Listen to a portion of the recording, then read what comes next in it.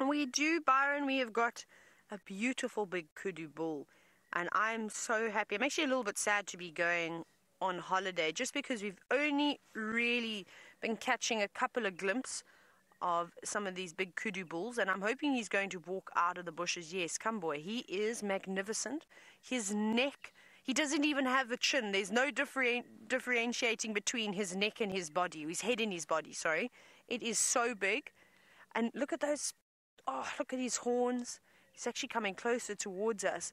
Now, normally when we see kudu, you usually have to zoom in from quite a distance. They don't always seem to be so relaxed, and particularly the big bulls. But at this time of the year, when they're at their healthiest, after we've had the rains, and they're very much interested in mating with the girls, all the animals seem to be a lot more bold. We see it with the wildebeest as well.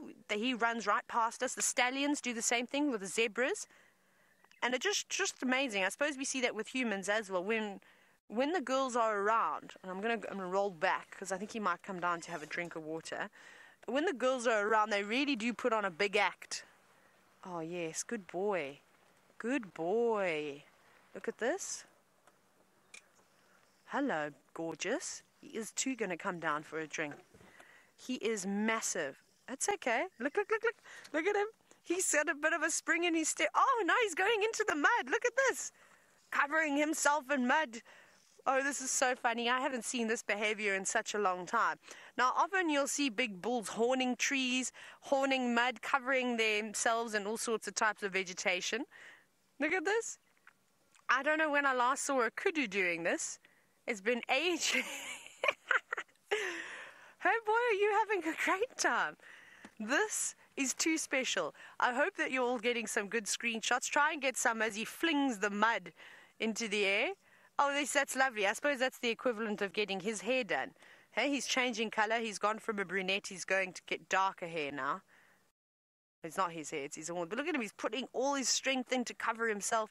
My favorite is actually when the eland do it, and they normally have bits of grass, and they almost look like they're wearing big heads of big wigs with leaves and grass and all sorts of other things. Impala are doing it lots at the moment. He's now got a couple of bits of grass. This is very cool. Come on, boy, continue. Everybody's loving the show that you're putting on. And isn't this what makes coming on safari worthwhile? Yes, we see kudu all the time, but we don't often get to see them doing this. Look at the size of his neck. It is huge. He is a beautiful specimen. He doesn't look particularly old. I think he's in the prime of his life now. So he's probably, I'm going to guess, and I would say somewhere between about 6 and 8 years old. His horns can still grow a little bit longer, but they're quite long as is. They're definitely about 1 meter, if not even a bit more already. Not quite as big as the horns we saw the other afternoon. We had that one bull down at Twin Dams, and he had a very wide splay of horns. He's a bit tighter, but he didn't put on a good show like this. Have a listen to the sounds that are being made as well as he sticks his head into the mud.